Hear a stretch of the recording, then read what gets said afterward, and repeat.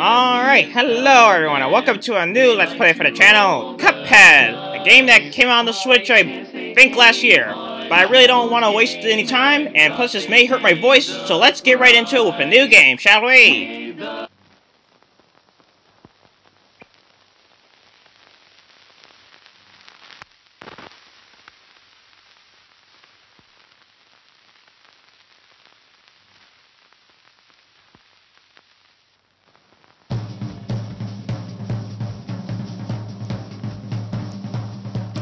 Once upon a time, in a magical place called Reinquel Isle, there were two brothers named Cuphead and Mugman. They lived without a care under the watchful eye of the wise Elder Kettle.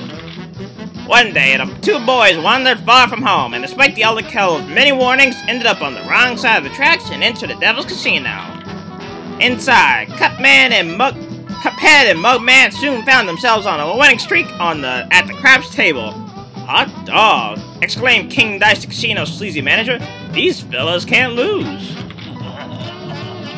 Nice run, boys! Laughed the newcomer. The brothers gasped. It was the casino's owner, the devil himself.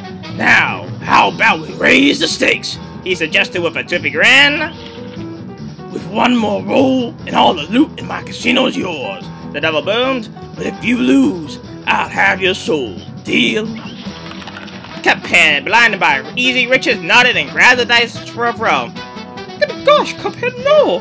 Cried Mugman, for he understood the danger, but it was too late. Snake eyes, laughed the devil while slamming the floor. You lose! The brothers trembled in fear as they loomed over them. Now about those souls. The brothers pleaded for their very lives.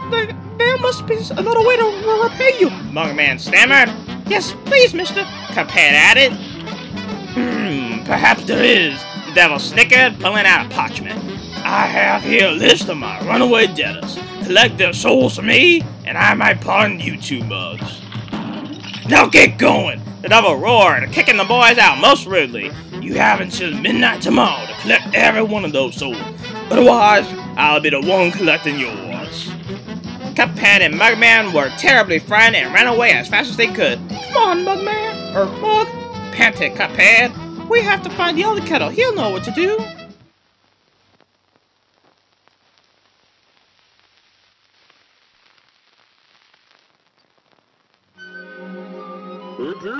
What a fine pickle you boys have gotten yourselves into. I know you don't want to be pawn to the devil, but if you refuse, I can't bear to imagine your fate. You must play along for now, collect those contracts, and you'd best be ready for some nasty business. Your debtor friends won't be very friendly once you confront them. In fact, I expect they'll transform into terrible beasts. Take this potion so they won't hang you out to dry. It will give you the most remarkable magical abilities. Now go to my writing desk and use the mystical inkwell there. You need to prepare yourselves for a scrap. Alright, so you check out this letterhead and you go into the tutorial. But there is a little bit of something that I do have to explain first. So one thing that's nice about Cuphead is you can very much customize your options in terms of your controls. So if we go to control options and then controls, you see that if you already played this game, then you know that my control scheme is quite different. So we're going to go back and restore the defaults just so I can show you all what the basic controls are. Now then, let's go over this level real quickly. You hold down on your joystick to duck, you press B to jump, you hold it to jump even higher, you press X in the air to dash. You jump up, you press A in the air to dash. You go down to descend, Y to shoot, or to stay in place and then aim in any 8 directions. If I can hit this thing, please. If I can hit this thing, please. Thank you. And when you see something peek, press B on it and you'll parry it. You can also do the same thing if you're playing 2-player to revive your friends. Press A to use an EX move. It requires one of those little cards that's right next to Cuphead's health. And press it, it's a super strong attack. And you can also collect coins to purchase stuff in the shops. Now then, if you'll excuse me, I'm going to re-customize the controls to how I want them. See you guys in a moment. Okay, hello everyone, and we're back. So, I re-customized my controls to what I want them to be. So, as you can see on the top left, my dash is actually ZL instead. I prefer to have it on the trigger button. Shoot for me is ZR, and I know what you're thinking. Oh wait, how can you use R and ZR at the same time? Well, for one thing that's technically possible, But instead, I don't like doing that. Personally, if you are holding a direction of the Joy-Con, Cuphead can still shoot in a different direction. So move alongside with it, but I personally find that the better way to control the game. Otherwise, those parries are all the same, but instead of whatever the EX move was, I changed it to X. It's a bit easier on me. Anyway, let's get on out of here, shall we?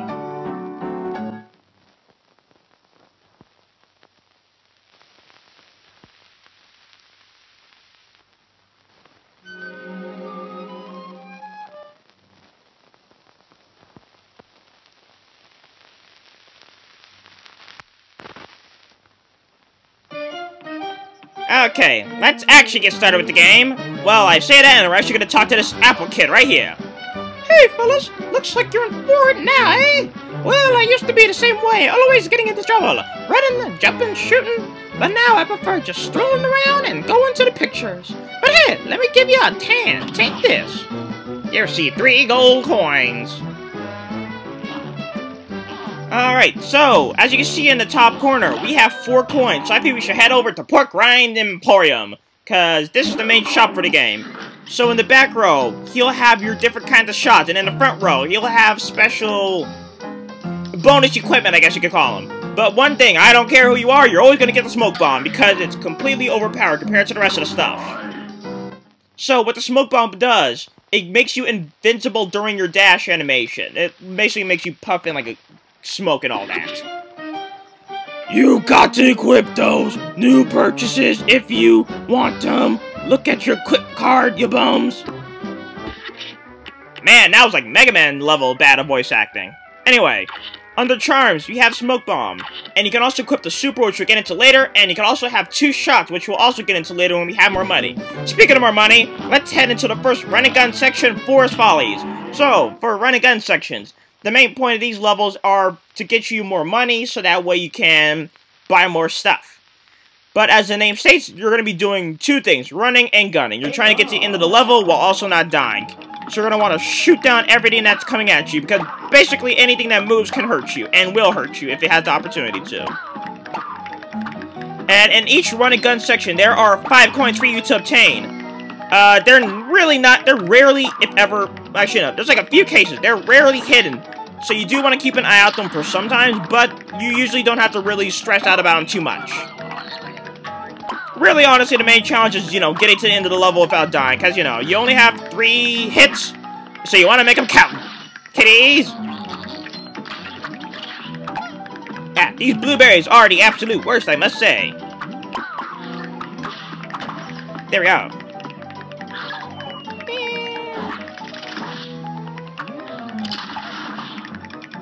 Oh, and another thing to mention, it's completely possible to beat these without ever killing someone.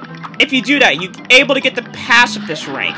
And if I recall correctly, if you get the pacifist rank on every run and gun section, you can play the game in black and white if that's really what you want to do. But of course, there is the inherent difficulty, that works too. There is the inherent difficulty of not being able to see what's pink to know how to parry. But of course, if you played this game enough, you clearly would already know what's parryable or not. I want to shoot this blueberry, but it's staying off screen for me. What? Wait. The blueberry despawned for some reason. Oh, no it didn't. Oh, okay, I did not see that coming. One complaint I will say I have with this game is there is sometimes things that are literally being blocked by the background, which I don't think is as fair, but we will live with it. Okay, I guess we won't live with it. We quite literally will not live with it. Now go!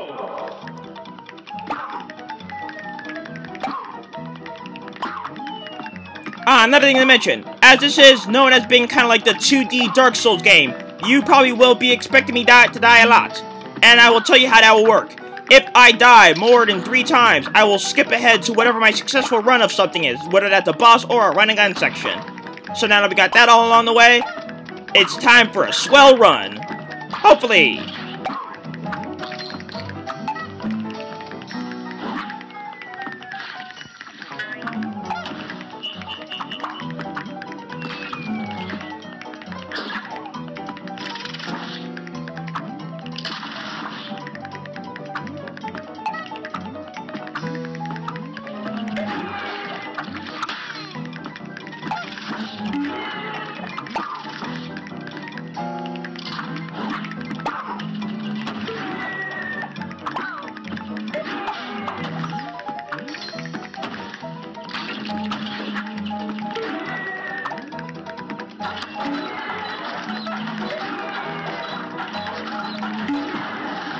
Okay, sorry for being quiet occasionally. I just like to focus a bit more sometimes.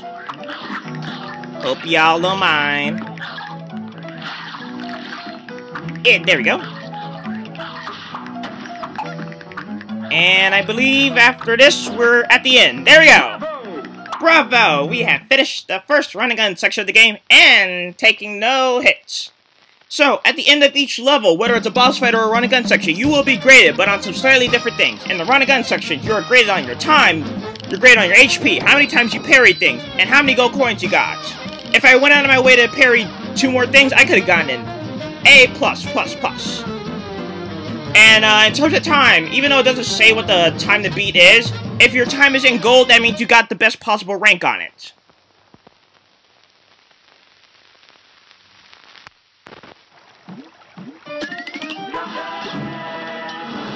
And with a celebratory cut, man, we beat the first run and gun section. So, I believe we should head back into pork rinds because we got some more money, so it's time to get our first shot.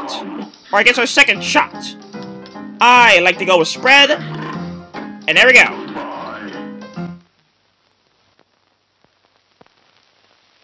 Now, after you beat some levels in the game... Actually, no. After you beat all levels in the game, you unlock a new path to move forward. They're not always the required path, but still. So we're going to get our spread shot and equip that. And I want to check something. Yep, here we go. We're going to go and take on this Mausoleum next. So, in these Mausoleums, you have to deal with the Spectre Gang. It's basically a gang of ghosts. So, for these kind of missions, you have to protect... If it'll load, you have to protect this urn from ghosts. And just a note, this thing can only take 1 hit. So after it gets touched, it's game over for you. What you want to do is constantly be parrying these ghosts and make sure they never touch the urn.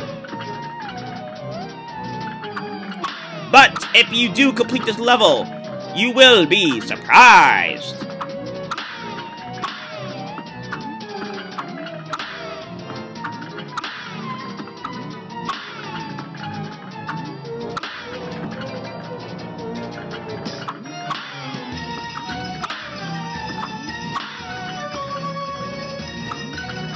Oh, don't worry, these things will get much harder. As you can see now, the ghosts are going to start diversifying. There are more mausoleums later in the game, so don't worry, they will diversify even more, and they will be annoying. Kind of annoying. They're not terrible, though.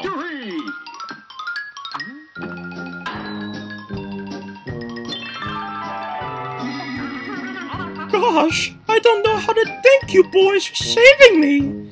Where are my manners? I didn't even introduce myself. I am known as the legendary Chalice. Pleased to meet you. I was searching for magic and got trapped by those ghosts. Speaking of magic, please accept this gift. It should help. There are other mausoleums around Reinquel Isle. I just wonder...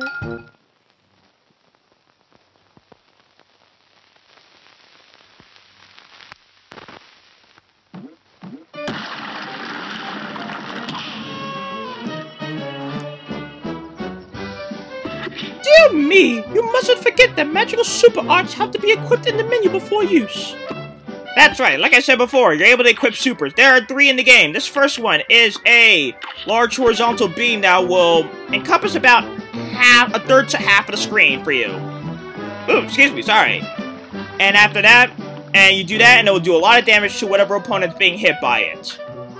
So anyway, I believe it's now time to get into the main bread and butter of the game, the boss fights. So let's get started. First let me go over my loadout. I'm gonna have Pea Shooter, Spread, Super R1, and Smoke Bomb. So let's go and face the Root Pack in Botanic Panic. And as you can see, at the beginning, you can pick between simple and regular difficulty. I'll explain with each boss what their simple difficulty entails for the most part. Anyway, first off, we have Sal Sputter. He's going to be shooting 3 balls of mud at you and a worm on the fork. It's always like that. But they will get progressively faster, so you do want to keep an eye out for that. This last one is the fastest, so you could get hit if you're not careful. How did I get hit? Ah, whatever. Okay, now then, for this next, if you're in simple mode, this phase right here is going to be skipped over. This is Ollie Bold. What he's going to do is, after you start shooting him, he's going to start crying, and the tears do hurt. So you're going to want to just try to shoot him while avoiding the tears at the same time. Alright, time for the last phase. We have Chauncey Chutney. And in case you're wondering, chutneys are a kind of carrot. I know the other ones were a bit more on the nose. This one's a bit more eclectic.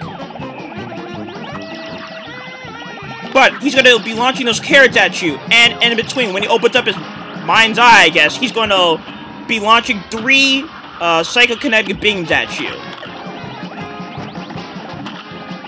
And now then, like I said, if you were playing in simple difficulty, Ollie Bulb will be skipped and you'll skip right from South Sputter all the way to Chauncey. But if you were, after the Nintendo Switch version came out, there were secret stages of boss fights that were also added. There are 3 in total. The first one is actually here. If you don't attack Ollie Bulb at all, he'll be happy that you aren't mean, I guess, and will disappear. But in return, another enemy will come out called Radish. And what Radish would do is he'll join Chauncey, and we'd be constantly spinning around, basically being incredibly annoying. I'll make sure to show that off later, though. But let's see what we get for a score. Honestly, I don't really care too much about score. As long as they get a B, I'm pretty much satisfied. You know what they say, C's get degrees, and I want to get that degree.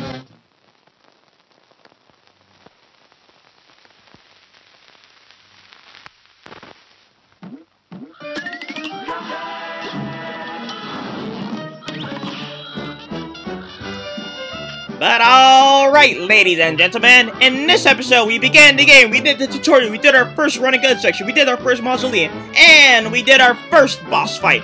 And in the next episode, we're going to be doing the second run and gun section, and we're also going to be doing even more boss fights. Who could have guessed? It's absolutely stupendous. I will see you all then.